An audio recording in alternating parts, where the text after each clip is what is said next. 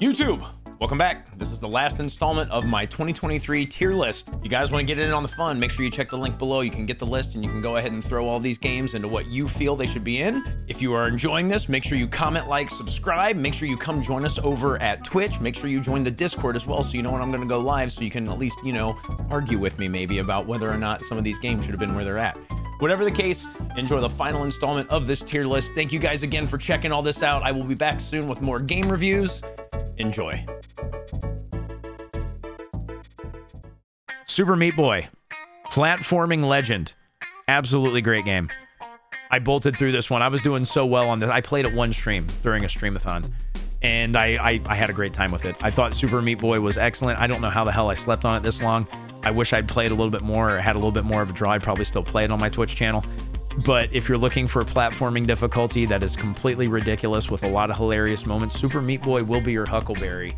And yeah, you're going to have a great time. Swarm the City. Oh my God. This is an RTS game where you're the Lord of the Dead and you're trying to get all your zombies up and you're just trying to blow up every city that you possibly can. This game was very deep. Nuts. Like it was... I tried to play it. It got really samey really fast. There was some cool stuff going on, but for the most part, guys, it wasn't really that good. I don't even know how else to put it. You're trying to rule the world and turn everyone into zombies, but it didn't really do much outside of the first 30 minutes. After the first 30 minutes, I was like, I know exactly what I'm getting from this game. And while it's not a complete piece of shit, it definitely wasn't good. So yeah, Swarm the City's a D, guys. You know, RTS zombies, sure, awesome, great. But yeah, no, I'm good. Now, The Last Faith. Now, this is a game that I really enjoyed. This is a game that was a Metroidvania and Dark Souls-like all wrapped into one, and it was a lot of fun. I can't really say too much about it outside of some really cool boss battles, some really cool weapons, the weapon upgrade system, the weapon, like, you know, skill system, is that what I want to put? Like, the damage system is very a la Dark Souls. You know, like strength, dexterity, blah, blah, blah. You better stats are going to make you better with this weapon.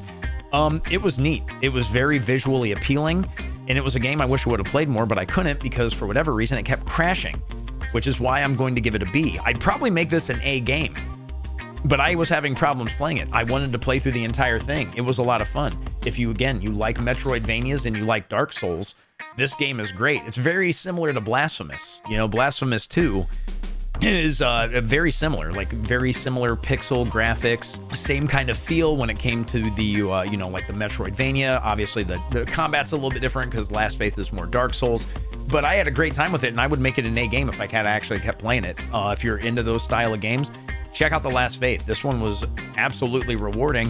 It currently has a very positive on Steam, and I feel like it needs a little bit more love. Again, I just wish I could have finished it, but god damn it if it didn't want to work on my computer. The Last Spell. More tactics goodness. This game is awesome. The Last Spell is one that you should play if you like strategy games. It has a lot of cool things going on. It has a lot of different weapons. You're in the middle of a city. You're trying to defend the city. You're trying to cast the last spell because you're trying to get rid of all the evil in the world. But essentially, when you distill this one down, it is a tactical strategy game that is absolutely well done. And I feel like if you enjoy those kinds of games, you're going to have a great time with this one. The Last Spell kind of brings back the same kind of old, I don't know, maybe, I don't say Shining Force because that isn't necessarily right. Let me go ahead and look up The Last Spell here really fast, guys. A few moments later. You know what? Some of the games that are on here, I've never even actually, I just, no, what Jagged Alliance 3? If you guys know what Jagged Alliance 3 is. Tactics Ogre Reborn it's compared to, which is pretty high praise on that one. Whatever the case is there with that one, guys, The Last Spell is, again, if you like tactical strategy games, this game is an excellent game. I would have played this a lot more on my live stream, again, if it had a little bit more of a following on Twitch, but it didn't. So I always got to do what's right for me in my career. And unfortunately, playing that game more on my stream wasn't it. So, but if you enjoy those kind of games, get after it, guys. You're going to have a great time. Oh boy, Tiny Rogues. I enjoyed this game before. This is an S-tier game right now. The developer is somebody that I love to death. They hang out in my live stream a lot. Tiny Rogues is basically what you get if you take The Binding of Isaac, enter the gungeon a little bit with some kind of RPG element like stat leveling and like alignment leveling now. It just had a big update called the Heaven and Hell update. This is one that you deserve to play. It is currently $10 on Steam. It has an overwhelming positive, if I'm not mistaken, review right now. and it's awesome, and it has a really bright future, and I will probably be playing it more on my live stream as time goes by. I am probably going to end up putting a review on this lovely website sooner than later as well. Oh yeah, all reviews overwhelmingly positive. You love to see that, guys. But the game is fantastic, and you should definitely check it out. It's got a lot of fun references in it to even some other video games, some other genres.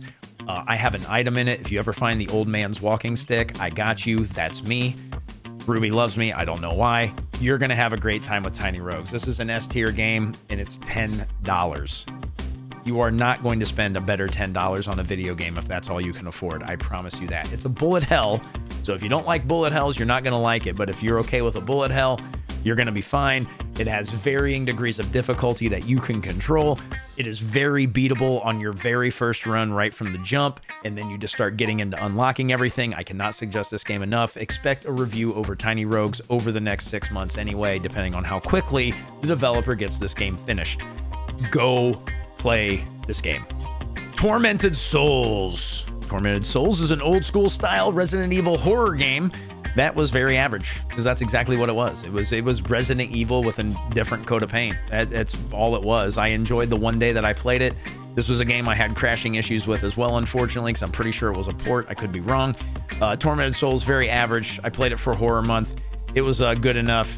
It's got some very interesting, like, screwed up shit going on in it. You know, the horror elements are definitely there, but, you know, it's rank and file standard Resident Evil style of gameplay, tank controls, blah, blah, blah, blah, blah. So, yeah, I mean, it wasn't awful, but again, it wasn't really that good either. If, you know, you enjoy old Resident Evil style gameplay, yeah, sure, go check it out.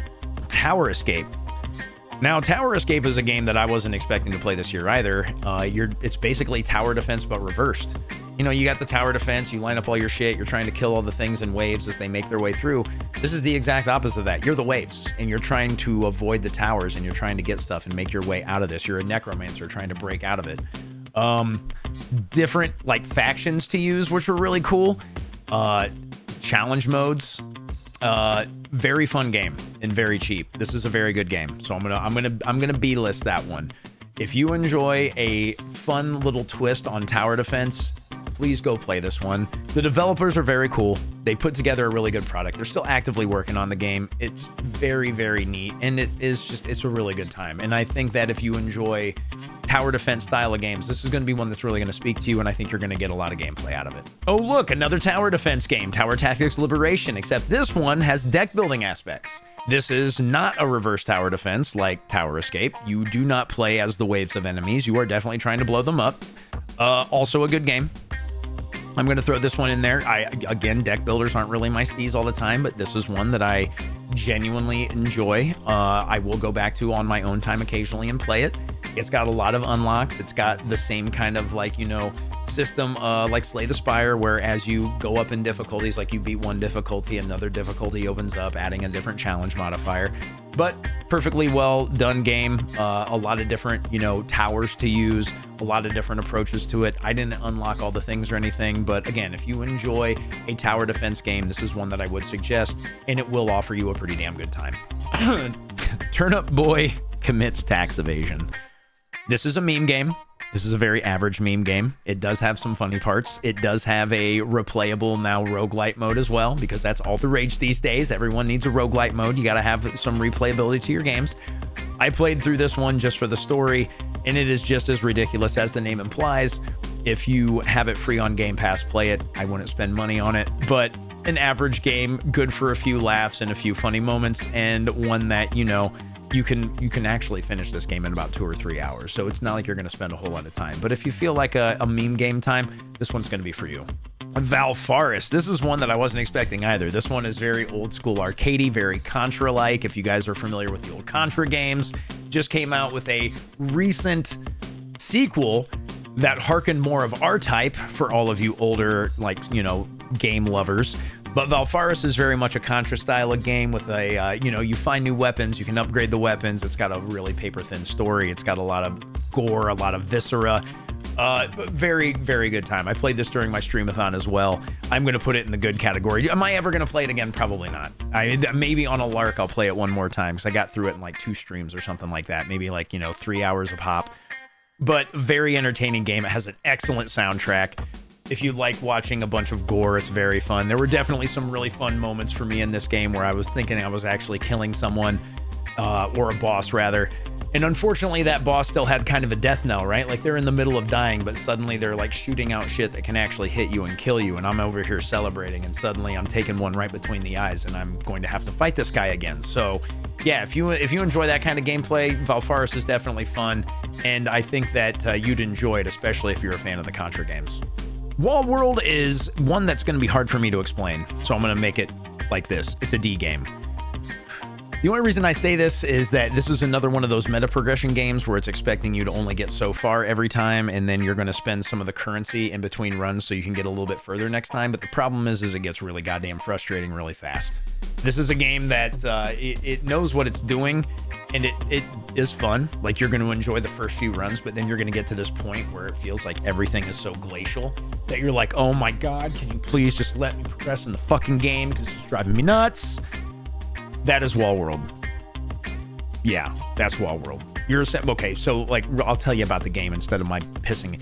You're this thing on the side. It's literally a wall. You're on a wall, and then you dig into the wall to find all your like progress shit to upgrade your thing that's crawling on the wall. You can go up or you can go down, and there's different biomes and stuff like that. But as you go up and down, there are things trying to kill you, and then occasionally a boss will show up. You're also on a 30-minute timer. That's where the frustration lies. You're like trying to make all this progress, but if you've gone too far into the wall at one point in time, you haven't made enough meta progress to get up further, then the big boss shows up at 30 minutes and kills you, and you're back to square one. You're doing it all over again. That repetition, some people are going to really jive with. It drove me fucking bonkers. I wanted to get a little bit more progress done each time, but it always felt like I was getting hamstrung. Poor game. It could have been so much better than it was, but I still think some people are going to have some enjoyment, but goddamn if it didn't drive me crazy. Warhammer 40k Boltgun. As somebody who's just recently, over the last couple of years, gotten into Warhammer lore, this was a really good time. It's very fun. You know, it's old school Doom, it's old school Wolfenstein, shit like that. The problem is it gets really goddamn samey really fast. Average game. It's not a terrible game. It's Warhammer. If you like Warhammer, you're probably gonna have a great time with it. You know, you're gonna be smoking a bunch of, demons of Tzeentch. You're gonna be running around and finding a bunch of the old standbys like flamers and, heavy bolt guns and stuff like that. But as far as this game's gonna really, really hold your attention, I personally felt like it was very average because, like the old Wolfenstein Doom games, it's pretty samey as time goes on. So unless you're really invested in the property, it might lose its luster pretty quick. From the gate, it's great. It's like, oh wow, this is a fun little throwback, stuff like that. But it definitely wears over time, and you're just going to start seeing a lot of the same crap, and you might just get as disinterested as I did. Wizard with a Gun. Now, this was a fun game. This is a good game. This game didn't have much staying power on my Twitch stream either, but if you enjoy a good twin-stick shooter, and some progression that has it felt very Don't Starve Together in a lot of ways. You can also co-op this game. Playing with other people is actually recommended anyway, because everyone has a different style of gun that does different things, and you're gonna usually want to combine those things for better effect as you make your way through the game. But it has like a world hub. You make it through different parts of the world, and then you're going back to one central location where you're building out a base and you do all your upgrades.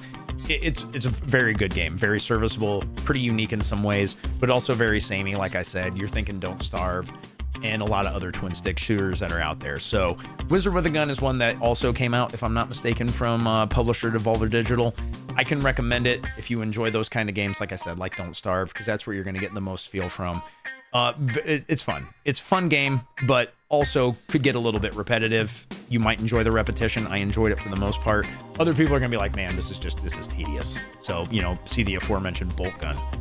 Like, you get to the point where like, all right, it's so samey, it's just kind of whatever. But other people are gonna latch onto that with a death grip and have a good time. So, yeah, I enjoyed Wizard with a Gun. I'm glad I played it.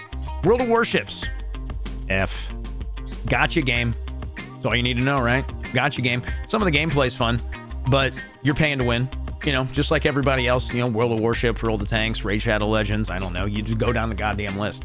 If you're spending the money, you're going to have a way better time because you're going to get a leg up, and that's what it's all about, right? Because you're always playing against other people. If you can't beat the other people, you're not going to make any progress. You don't make any progress, you're not going to get better shit. Oh, you can't get better shit? Let's go ahead and give us some money. You know what I'm talking about. XCOM 2, S tier game. Love this game. especially with War of the Chosen DLC. Can't say enough good things about it. I'm always looking for another game that's like this. I'm currently playing Warhammer 40k Chaos Gate again because I can finally play that game again. I used to not be able to play that game on my computer because it would kill my power supply and my graphics card because it's so intensive. XCOM 2 never treated me like that. The good, consistent lover with a soft, gentle touch when you're not missing a 99% shotgun blast to the head. XCOM 2, absolutely fantastic. If you've never played the tactical strategy phenomenon that it is, you should definitely check it out. Make sure you get War of the Chosen. It adds so much more cool shit. I loved playing this game again after a couple-year layoff during my streamathon. I'm glad I went back to it. I had a really good time. So yeah, go play XCOM 2. It's fun. You'll thank me. Yeah, I know you're gonna fucking thank me for playing this game if you've never played it before. If you like tactical strategy, if you like a ball-busting time, if you enjoy missing 99% shots. Yeah. So that's it. Those are like most of the games that I played over this last year. 2023 is in the books. I'm 3 days out. I'm recording this on the 28th of December. I don't know when you're going to see this video. But this was one that I really enjoyed doing. I enjoyed going back and, you know, taking stock of all the different games that I get to play as a live streamer on Twitch. If you enjoyed this YouTube video, make sure you like it. Again, give me your comments. Argue with me. I don't care. Whatever the fuck you want to do. It doesn't... I literally care less. I just want to talk with you guys about video games. Because video games are fun. Video games are something that we can all enjoy together, even if we don't agree on whether or not they're good or bad. So yeah, come on, dicks. Bring your best. Let's see what you got. These were my best games. Even though some of these are old as dirt, like XCOM. This game's old as shit. This is new. Returnal's fairly new. This game's old as dirt. It's just a new, like, coat of paint. This game's a few years old. Darkest Dungeon's old as shit. All these other ones, though, yeah, these are really good games. And as far as the other ones, well, who knows? I know I played some other shit during the year, but you know what? These were the ones that had probably the most impact and the ones that I felt most strongly about. So let me know what you think, guys. Make sure you guys hit the Discord. Make sure you guys come over to the Twitch channel. Make sure you guys like and subscribe this. Give me some action on those comments. Get me in that algorithm. Give me the goodwill back of my Baldur's Gate 3 video. You guys should really go watch it. People love my Baldur's Gate video. That game's great. And you guys will probably like that review. Anyway, I love you guys. I appreciate you. And until the next time, the old man's out. I'll talk to you soon, everybody.